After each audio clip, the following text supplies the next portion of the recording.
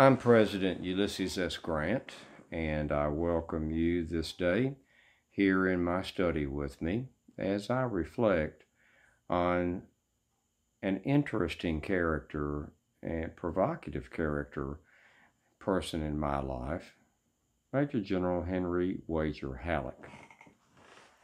General Halleck was born in January the 16th of 1815. He was one of 14 children. He was the third born of 14 children up in Oneida County, New York, in Westernville, and early on grew to detest farming and ran away. Didn't run far. He ran to an uncle's house in Utica where he was seeking an education, and he got one indeed. He early on demonstrated that he was a precocious child. He went to the Hudson Academy and then got a Bachelor of Arts degree from Union College, and then went to the United States Military Academy, where he did a number of things. He caught the attention of Dennis Mahon, who became very enamored of him and his abilities. In fact, had him teaching classes while he was still a cadet. He graduated third in his class of 31 in 1839. So he was there his last year, while I was there for my first year in 1839-40. He was commissioned a second lieutenant in engineers and promptly went to work working with and designing, building fortifications around the harbor of New York City and other installations in the area. He was then sent to, his work was impressive, and General Scott, Winfield Scott, sent him to Europe because he had written a treatise on the defenses, United States Army defenses, that the Senate published as an official congressional document. Scott rewarded him, sent him to Europe in 1844 to study European fortifications, and particularly French fortifications, and he became conversant in French. He came back from that trip after a year or so and delivered a series of 12 lectures at Lowell Hall, and then published them in a book called The Military Elements of Military Art and Science, which is lauded as, if not the first, one of the first books codifying military science. And he began to gain the nickname Old Brains, which later became a sarcastic term, but more about that in a bit. He had been sent to California in the Mexican War in 1844, or 46 rather, and on the 7-month cruise around the Horn aboard the USS Lexington, he translated from French into English the treatise by Henri Omine, I never pronounced that correctly, the military and political treatise du Napoleon, or some such as that. And he further solidified his reputation as Old Brains. He got to California. He was in Southern California working under various commanders, but he was working under General Bennett Riley.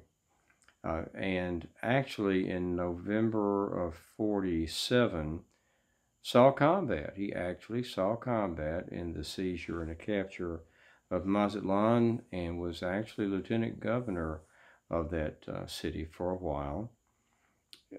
General Riley, for whom Fort Riley, Kansas was named, saw his potential and had him working with the civilians in California and working on their statehood as well.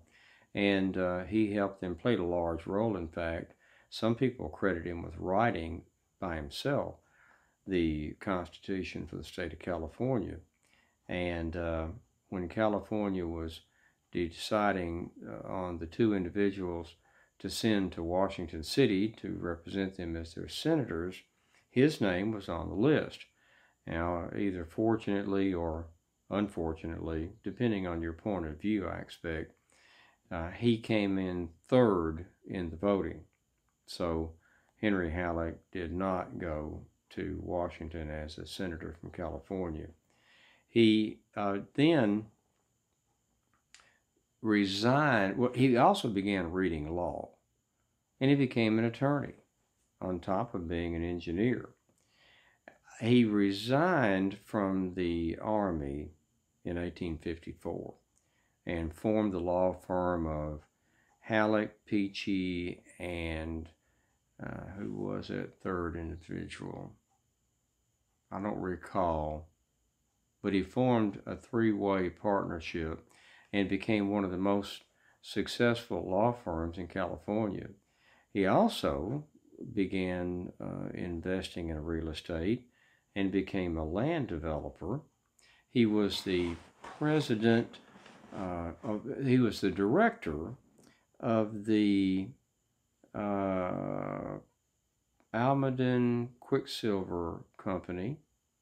He bought and owned Rancho Nicasio, which was 30,000 acres. Oh, and his law firm was Halleck, Peachy, and Billings. He also became the major general, or a major general, in California militia. So even though he had resigned his commission in the Army, he kept his military connection. We all knew it was coming. Sooner or later, the war, in all probability, was inevitable. So he maintained his military connection, Major General of the California Militia. He married, in 1855, he married Elizabeth Hamilton, who was the granddaughter of Alexander Hamilton, which further well connected him. When the war started, he came back to Washington City, and General Scott, who thought very highly of him, made, on his recommendation, and indeed his urging to President Lincoln, he was named Major General, Regular Army, and then became, when he got that rank, he was the fourth ranking officer in the United States Army behind Scott himself and Fremont, and I can't recall the other one, but he was the fourth ranking officer in the United States Army in '61. Then he became commander. In November, he replaced Fremont as commander of the Department of Missouri. And then he became commander of the Department of Mississippi. He came down to Mississippi after the Battle of Shiloh, and there had already been previous plans of some sort for him to come down there. But after the horror that was Shiloh, he came down and took his only field command in the war, which was not a good thing for him, as it turned out, because he demonstrated clearly his ineptitude of commanding an army in the field. He was an excellent administrator, superb organizer, but he was not a combat officer. He was not a strategist at all, and not much of a tactician. That inexorable crawl toward Corinth from Shiloh took 30 days to go 20 miles. He went about 3/4 of a mile a day. He would dig in, fortify, and move the next day. But I've got some quotations and observations to illuminate that better in a bit. In July of '62, he was named General-in-Chief by President Lincoln, who was simultaneously exasperated and outdone with everyone prior to him naming Halleck to be General-in-Chief, and also in response to Halleck's very loud self-promotion to get that rank. And Halleck served as General-in-Chief from July of 62 until I became General-in-Chief in March of 64. And President Lincoln was extremely unhappy with him because after he became General-in-Chief, particularly with the Second Battle of Bull Run, he was trying to get McClellan to reinforce Pope, and he never could get McClellan to move. Of course, he was not alone in that, but in that effort and failure thereof. But McClellan did not reinforce Pope, and the Second Battle of Bull Run was a repeat of the First Battle of Bull Run, a debacle. And Halleck, after that, he lost President Lincoln's confidence. President Lincoln said after that he would not make a decision. And Halleck was not one to directly command. He liked to work behind the scenes, which I found out to my chagrin after the war and after his death in 72. But he didn't like to give orders himself directly. He didn't care much for the interpersonal contact, except in my experience, he apparently relished the interpersonal contact he had with me because he gave me such a bad time and spoke so harshly to me, which I have not forgotten. He had to step down to become my chief of staff after I took office, and did that in an excellent manner and kept our armies all supplied, well supplied, in a timely manner. He was very good at that administrative position. After the war, he'd angered so many people that he was sent out in 65, I think August of 65, to be the commander of the Army of the Department of the Pacific, which really was being banished from the kingdom. He was put well outside the palace gates. And then in 69, when I took office, he was called back to become the commander of the Department of the South, and that was headquartered in Louisville, Kentucky. And he was there from 69, summer of 69 to January of 72, where he became seriously ill and died. He up and died, as they said in Louisville. He got carried off, and he died on January the 9th, just 7 days short of his, I think, 58th birthday. He was born January the 16th of 1815, and he died January the 9th of 1872. And it was after that I found out some of the skullduggery that General Halleck had perpetrated for me, against me, about me, and tried desperately to court-martial me. And I found all of this out after his death. And I had, particularly the first half of the war, labored under misapprehension that he was my advocate. I knew somebody didn't like me above me, but he had assured me there are no enemies between you and myself, and I took him at his word. But I found out his word was not to be believed. But I think, to sum up General Halleck, I'd like to read you some quotes of other individuals who knew Halleck and worked with him. So rather than just take my statements at face value, I submit these statements for your consideration about Major General Henry Wager Halleck. President Lincoln said he was little more than a first-rate clerk, because after the battle, Second Bull Run, President Lincoln was extremely exasperated with him, and he said he won't make a decision. He was very keen not to be blamed for anything. And after that debacle that was Second Bull Run, he wouldn't make a decision unless the president forced him. Gideon Welles, the Secretary of the Navy, said about General Halleck, he originates nothing, anticipates nothing, takes no responsibility, plans nothing, suggests nothing, and is good for nothing. Lew Wallace is one of those men that Halleck had said, told to McClellan early in the war, the president appointing men like Nathaniel Banks, Ben Butler, Lew Wallace, Franz Sigel, and even McClellan was little less than murder because of the ineptitude of those men in command, and men died from that ineptitude. Well, Lew Wallace wrote about him. With 120,000 men, he was moving against 50,000.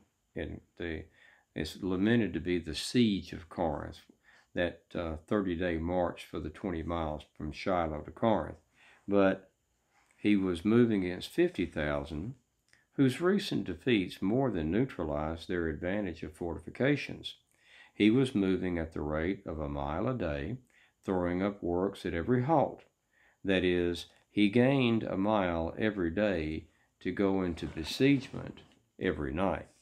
At the end, he would have spent a month doing what General Johnston had done in 3 days, beginning his approaches 20 miles from the town and confining them entirely to one side.